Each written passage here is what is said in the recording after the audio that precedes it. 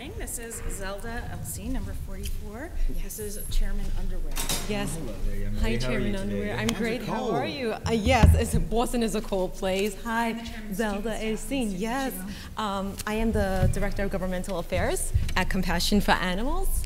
And I would like to thank you for taking time to meet with me today regarding House Bill 110 Livestock Cruelty Prevention Act, which is currently sitting in committee for review. Now, I've heard about how this has been moving, but I have no idea the details, so please enlighten me. Yes, so I actually have a packet here for you.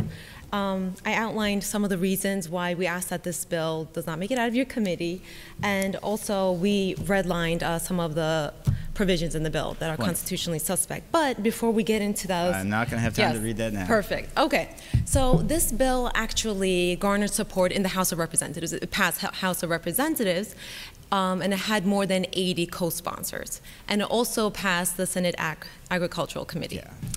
And I'm aware of the yes. movement. Tell me about the details of the bill. Please. Yeah, so the details of the bill, there are similar bills right now that are being constitutionally challenged in Utah and Idaho. This bill essentially is the quintessential ag-gag anti-whistleblower bill. It will allow factory farms to operate under a veil of secrecy. And it also criminalizes protected speech. So Compassion for Animals, as you're well aware, we uncovered footage in Westmark that brought to light a lot of the abuses that were happening there, and also resulted in the recall of 138 million meat. Now, how exactly would you allow these places you're talking about to operate under this veil? What exactly does the bill do? Yeah, so it actually criminalizes members such as individuals that seek employment in these factory farms under false pretenses. So if they do not disclose— So you're saying it's good to lie? No. I'm saying if they do not disclose that they are there, for example, or if they may obtain material and they use it to bring to light some of the abuses that are happening in the facility, now, it will be criminalized. How would you feel then if someone, say from the other side, lied on an application to come work at your organization and then took a bunch of information down and was part of secret meetings? Would you feel any way to violate it in that way? If it were not for undercover investigative reporting, these abuses would not come to light. Federal and state agencies, for example, when they're doing their health checks, their annual audits in these facilities, they have not uncovered these abuses that are occurring. So you're not just trying to acquire private information? No, we're actually ensuring the proper treatment of farm animals. And also, we want to bring public health safety issues, workers' rights, abuses into light. For example, if this bill were in effect in the early 1900s, Upton Sinclair's The Jungle would not have come about. If it did, he would be criminally prosecuted. He was a communist, you know. That's another area of discussion, yes. Well, now, my big problem is that, as you well know, I live in and represent a rural community, and I've been told that you'll film this stuff and then you'll sit on it for months and months and months and you'll edit it out of context. And so what I'm hearing is I know some of these people. They're good people. They're saying if there's any cruelty happening in their house, they want to know about it right away and put it into it. So what's the problem with requiring this information to come out right away? But why also add layers of protection so these factory farmers are essentially policing themselves? These footage that we receive from Westmark, for example, we turn them over to federal authorities, and we ask them to conduct their own investigation. So we are not acting as this rogue outside check on these farms. We're actually trying to bring these abuses to light. But there's still, like, is there a time lag there, or do you report it right away? How does that work? We do contact police, for example, and other agencies, and then we report the abuses. And we also encourage them to press charges or to fine them, so these type of actions do not continue to occur. Because, again, I'm being told by the folks in my community that this this is usually the actions of a few bad apples, and they want to find out as soon as possible when this is happening. So would you have a problem then if we allowed this to occur, but we required any cruelty you see to be reported within, say, 24 hours? But then who is reporting and who's policing the factory? Is the factory policing itself? No, you would be. So we'll allow you to come in there and film. Oh, sure. I'm trying to find some sort of compromise here to cover my keister with my constituents. So we would allow you to come in there and film, but if you did see any cruelty, you would have to report it within 24 or 48 hours, something along those lines. Would that be something you'd be amenable to? Again, if an organization like CFA does enter into the property of a factory farmer and they are given notice ahead of time, I'm not sure if that would be included in your bill, and then such abuses, for example, would not come to light. Well, if they would, like say, we let this bill, we just scale back the bill as it is so that it allows your folks to come in and film if you think there's something really bad going on, but it just requires that if you do see cruelty, you report it within 24 hours, because that way my constituents can root out these bad apples and we can get the cruelty stopped. Yes, as long as it's not criminalizing protected speech. Okay. I think that would not be constitutionally suspect. But the provisions of this bill explicitly do criminalize protected speech. And tell me exactly how they do that. Yes, so the provisions I'm under sorry, young lady, Section 1. I need to answer this. Bear with me one second. Sure. Hello. Just have to keep him in any meeting longer than Oh, okay. always a challenge. No problem. I do want to bring up something with you while he's away. It's really important. You know, I talk to the farmers that call us all the time, so I think it's, you know, and our farmers in our community, these aren't factory farms. It's really important, I think, to have a sense of that. The farmers in our state are family farms. Yes. And it's really good to keep that in mind, you know, because these people call us, and I talk to them all the time when I do constituent services, and it's really important. And these are moms and dads with kids and just trying to make a living in our community. You know? We definitely understand that. And also this bill Sorry to interrupt your communing there. This bill is drafted very broadly, which essentially it says any facility that raises farm animals, for example, is protected under this bill. Now, are you a vegetarian by chance? Semi-vegetarian, yeah. Vegetarian, because that's one thing I'm hearing from my people is that you say that you're out there to kind of root out this cruelty, but you're really trying to do is find really gory details of things that's not illegal, but just want to make it look bad and edit it so you can sort of veganize the world or something and put them all out of business. And if they're out of business, I'm out of business. Yes, well, the footage that we received, we handed over to the authorities in its form, unedited. And just to go back to Section 1. Sure. This is right here in.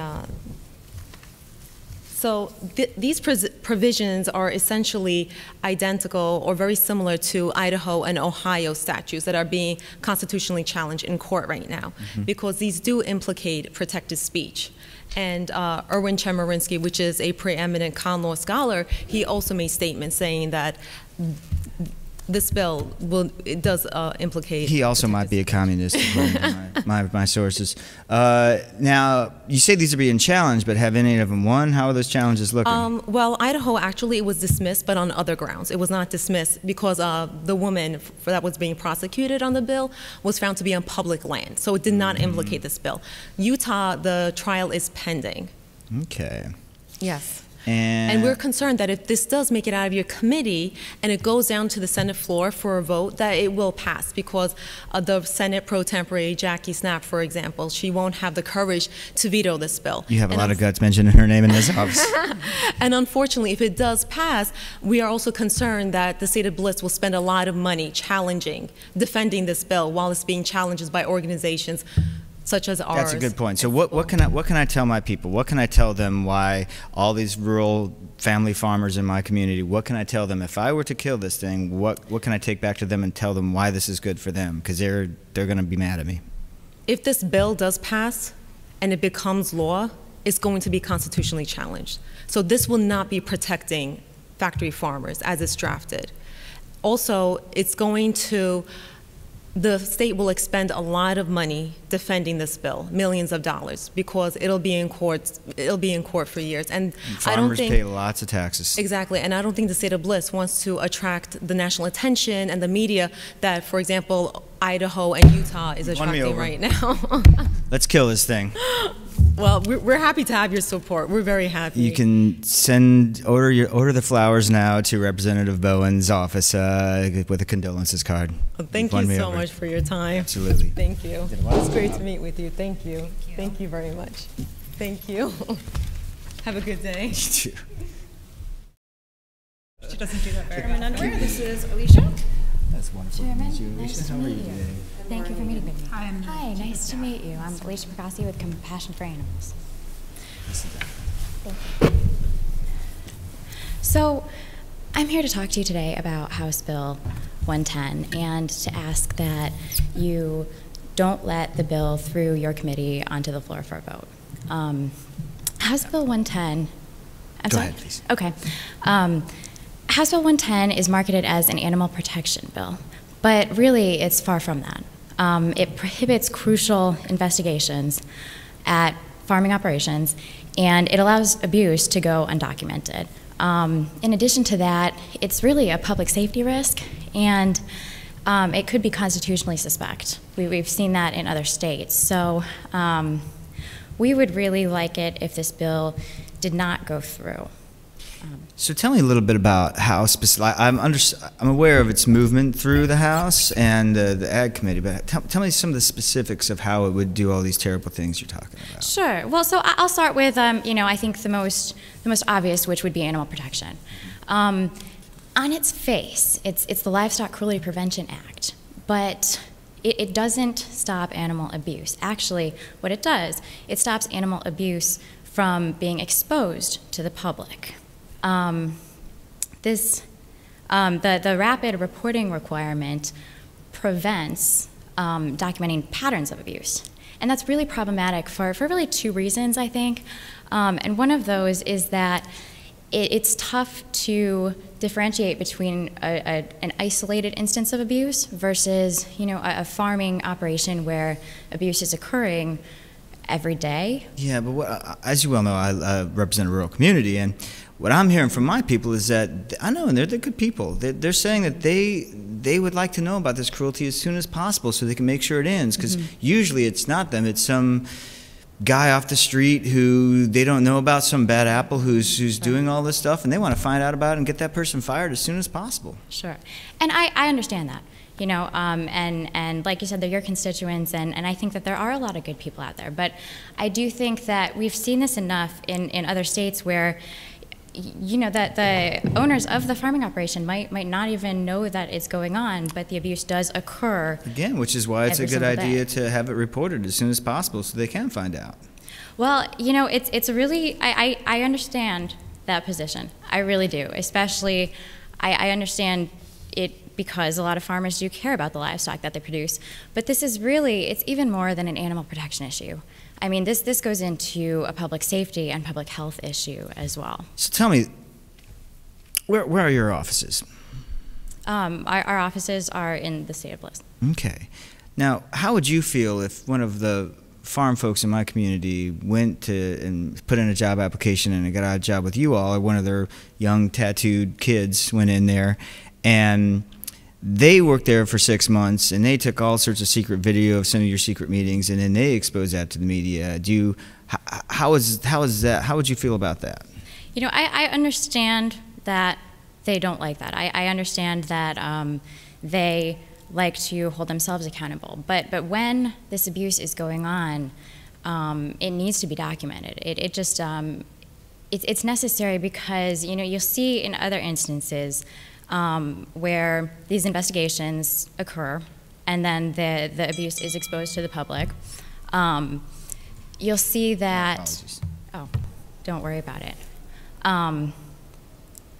You'll see that it's necessary for public safety reasons, because a lot of what's going on, like for example, there was in 2007 a Humane Society investigation into a farm that was producing and selling contaminated beef. And the USDA didn't catch that with their inspections. So that system essentially failed. And so, you know, because of the Humane Society investigation, there was the largest beef recall in U.S. history.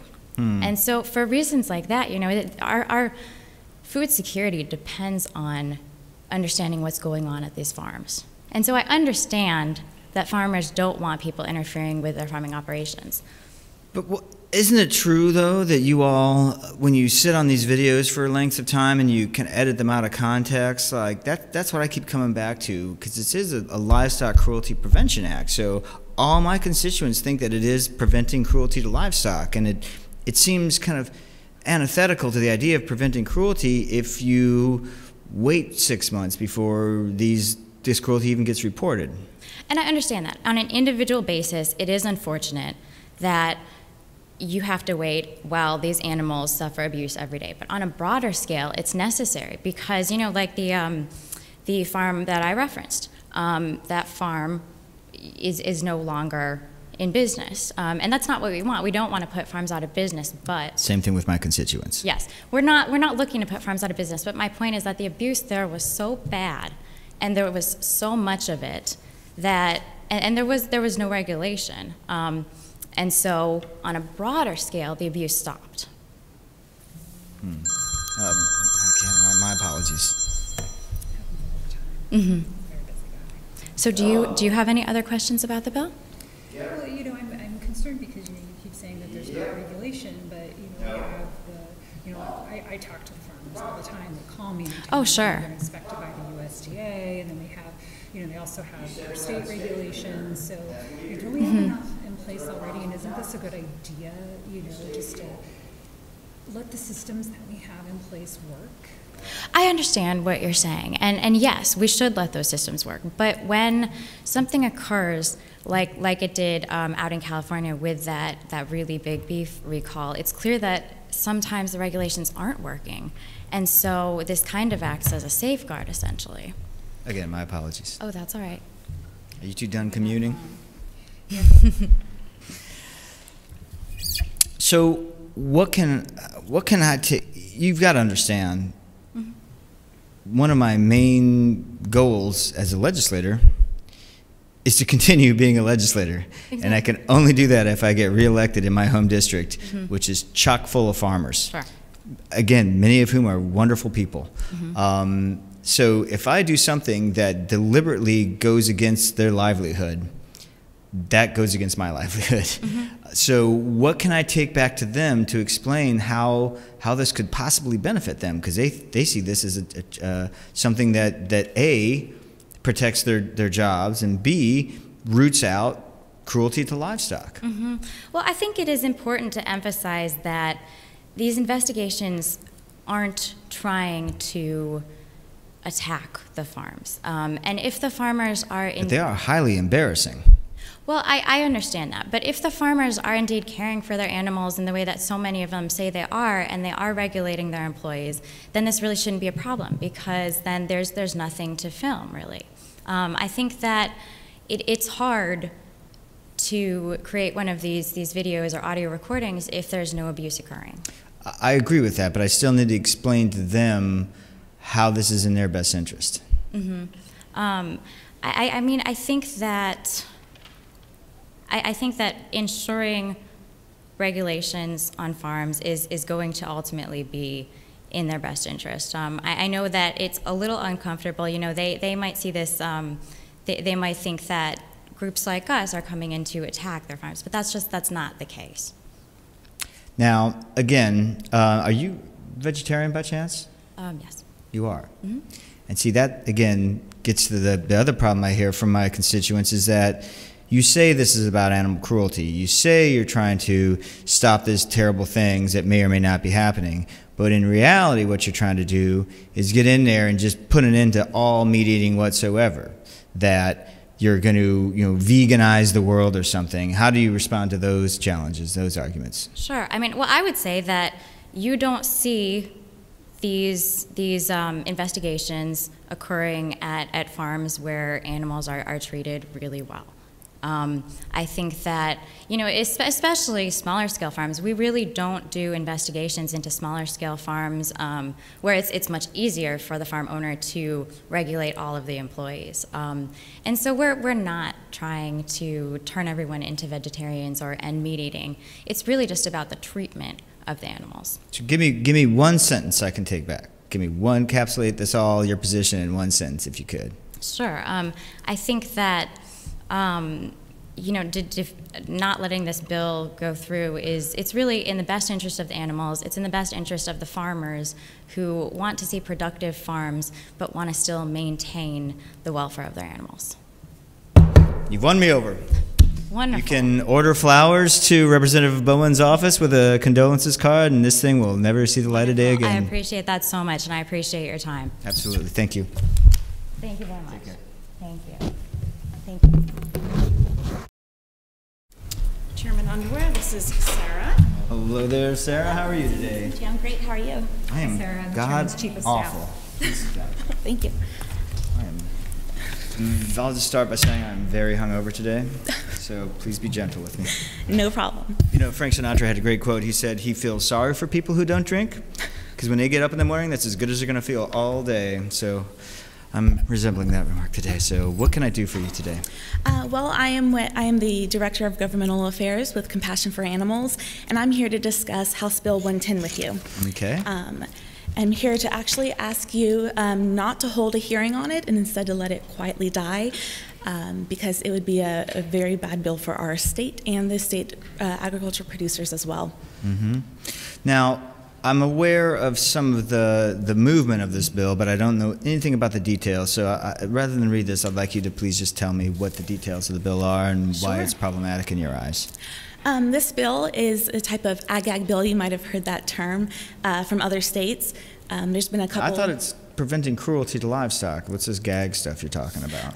It's called ag because it is actually preventing videotapes and surveillance that undercover investigators do at these farming facilities. They release these videos to the public, and these bills are kind of the reaction to these investigations, and it's trying to prevent them from allowing these videos to be published and released to the public. This bill, House Bill 110, has two main provisions. The first is for trespassers who unauthorized do not have authorized access to the facilities. Isn't trespass already illegal, though? Yes, exactly. That's why it's the first provision is not necessary. It just has a higher penalty for if when they trespass they take these videos or surveillance. And then the second provision is about employees. And if they take these videos, they have to turn it over to the public within 24 hours. Now, where are your offices? Compassion for Animals. Yes. We are a non-governmental agency, and we... But you have a physical office, correct? Yes.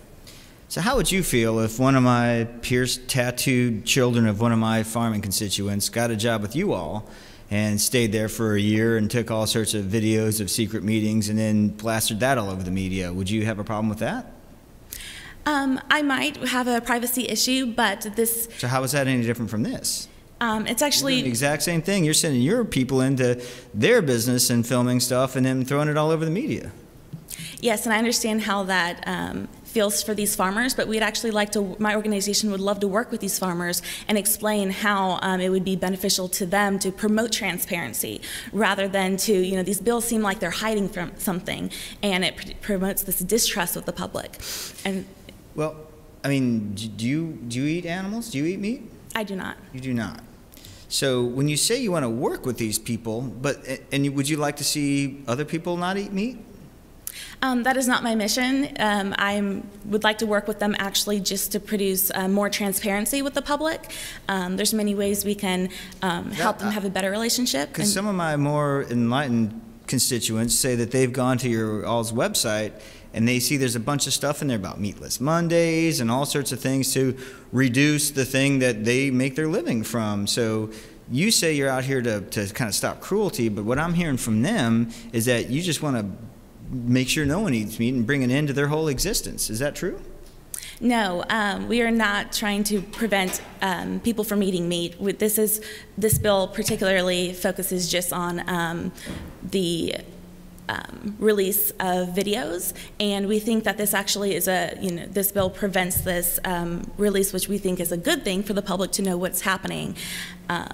So we're just here today to talk about this bill. I understand. So, but I have a problem with it. I'm trying to find some sort of compromise here. Is that, excuse me one second, sorry.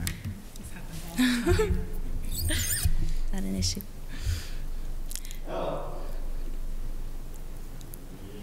You know, I talk to these folks. These farmers call me all the time, you know, when I'm taking some constituent calls from time to time. And, you know, I know some of these folks, and they're our neighbors, you know, and these are families, moms, dads with kids just trying to make a living, you know, and, you know, they've called me and they're concerned. They have, you know, state regulations, they have federal regulations, and now they've got these people trespassing in their property to come and look at what they're doing. I just, you know, it's hard for me to swallow this pill. Yeah, we actually hope that the state agriculture producers will grow to see the benefit of promoting transparency with the public. Like I said, my organization would like to work with the state agriculture producers to try to come up with a better solution than a bill that makes it look like they're hiding things, which promotes the distrust. My apologies again. Always. You guys done communing over here? Yeah. So back to what I was just asking, that, you know, I'm trying to find some sort of compromise because I need to cover my keister with my constituents, because if they don't have a livelihood, neither do I. So they're telling me that, I mean, if there's cruelty occurring, why wouldn't we want to find out about it as soon as possible? Well, this 24-hour reporting period. Exactly. It actually, a lot of times within 24 hours, there's not enough time to do a full investigation. They just see one day and they have to immediately turn everything over. Organizations like ours and like others, animal activists like Mercy for Animals, it takes weeks to put these investigations together, and the only way that we can show what's happening in these facilities is to do the complete investigation. It's like the New York Terror thing. If you see something, say something, right?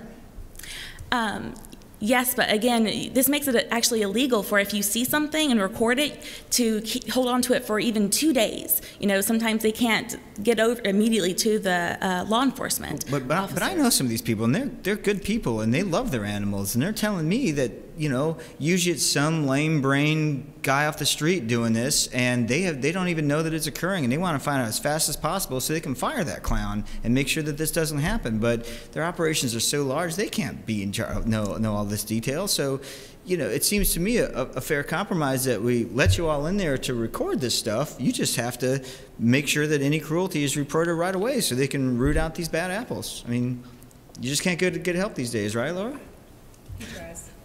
Yes, well, one of the problems with this bill is it's anti-whistleblower, which is a problem as well, because, like I said, it promotes this distrust with the public. They see it as they're hiding something, that these whistleblowers can't come forward. Yeah. And instead, a better solution would, like I said, we'd like to work with these state producers and come up with something maybe like putting cameras in the facility so that they can see. Would you like cameras in your bedroom? Well, this is not exactly a bedroom. It's their work facility, and also promoting... Breeding does occur. Yes. I'm just kidding. Also advocating for mandatory training and promoting better euthanasia standards and policies. You know, these standards will prevent these organizations from needing to do that activism, and it'll promote trust with the public. I still have a hard time getting my head around why you wouldn't want this cruelty reported as soon as possible. Why? Because what I'm being told by these folks is that sometimes it's not an extra day, but sometimes it's 6 to 8 months after you film these poor animals being harmed. You allow them to continue to be harmed, and you go away and you edit and you wait till a donor time's right to get a bunch of money from your juicy donors, and you throw the video out then. Meanwhile, this same poor animal that you have on camera has continued, probably been abused and had cruelty by some lame brain for the previous 8 months, and you just let that happen. Well, if we aren't able to do our complete investigations, then we can actually turn over all the information, and animal abuse will continue to occur because after 24 hours, they put the information forward, then they have to leave the facility because by then their cover is blown, and they cannot advocate for the best treatment of the animals. There's also a lot of constitutional claims, unconstitutional claims about this bill. There's two big problems, both the First Amendment of protected speech and equal protection, because they expressly are targeting these animal activists and against their organization. So are these being challenged anywhere? Yes, they are. Right now there are about 7 or 8 states that have these bills, some from the 1990s, and most of them are most recent. And there's 2 states that are spending a lot of money right now in court over these issues, constitutional claims, Idaho and Utah especially. And so what can I take back to my constituents? How can I possibly tell them, what can I cover my keister with? Say, look, this is something that's trying to end your livelihood in their eyes. What can I tell them to protect my butt when I vote or when I try to kill this thing? Well, 88% of the registered voters in your state are against this bill. They oppose it. And the rest, you can go back to the state agriculture producers and explain to them that this distrust of their company is actually bad for their business. It's going to decrease their profits. So instead, promote transparency, work with our organizations to come up with better alternatives, and hopefully it'll be beneficial for everyone. Okay, give me one sentence. Put your position in one sentence for me so I can encapsulate it and take it back. I'll allow it. Okay. To explain to the state producers that promote that transparency will actually help their profits and help the public's view of them. Young lady, you have won me over. You can order some flowers to Representative Bowman's office with a condolences card. This thing will never see the light of day again. Great. Thank you so much. Take care. Nice to meet you. Thank you so much for your time. Thank you. Chairman Underwood, this is Laura. Hi, Mr. Chairman. Great to see you. I'm Laura. Hi, Chief of Staff. Nice to meet you. What's your name? Laura. Laura. I'm running for you, I know. Yeah. I want to meet with you today about House Bill 110. It's something that we're going to need your help to not let it get to the Senate floor and die in your committee. And why wouldn't you like that to happen? This bill has some serious issues with drafting and constitutionality. It has serious concern. We have serious concerns about the First Amendment on this bill. It's going to squash the free speech rights of our investigators that we use. I know you might be familiar with the Westmark case. I am. We sent someone in there and they uncovered some serious food safety violations and animal welfare issues. In fact, it led to the largest beef recall in our state's history. So that would squash investigations like that and have implications beyond investigators like ours on farms, but also journalists who use those tactics. My apologies. No worries. It doesn't do anything to promote animal welfare in our state. It's called the Livestock Cruelty Prevention Act. It seems to be that its intent is to prevent cruelty to livestock. Right. How is that not helping animals? This bill is actually just another ag-gag bill. We've seen other states try to... What's this gag mean? Yeah, these are bills that try to limit undercover investigations on farms. So they do them in several different ways. We've seen states take different approaches.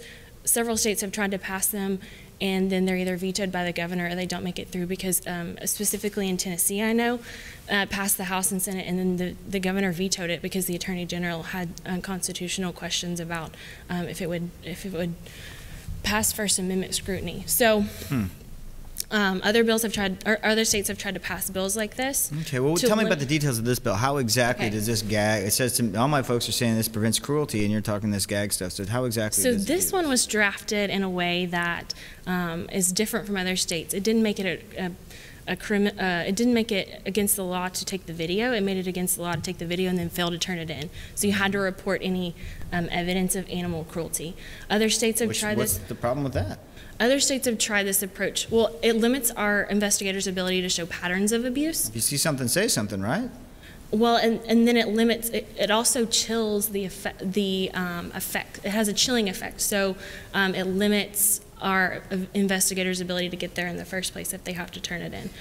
This is the part I have the biggest problem with, is that if, I know a lot of these people, and they're good people, and they're telling me that they don't want to see cruelty to livestock. That if they know, yeah, and if usually it's some off the street, low wage guy who's doing this, and their operations are so big you can't keep track of everybody. And so if they find out about it, they want to fire these clowns as fast as possible and put an end to this cruelty. What's wrong with that? Well, I know that in the Westmark case, they specifically did that.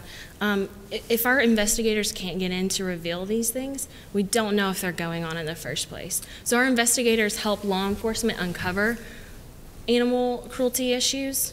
So if we can't get them in to do that, then it won't. So you're saying this bill, it does or does not allow them to come in and film? It's going to have a chilling effect on our investigators' ability to go in there. So it allows employers to set a policy about cell phone use on their farms. That's going to limit if our investigators can't use their cell phones to take pictures of animal abuse, then it's not going to happen in the first place.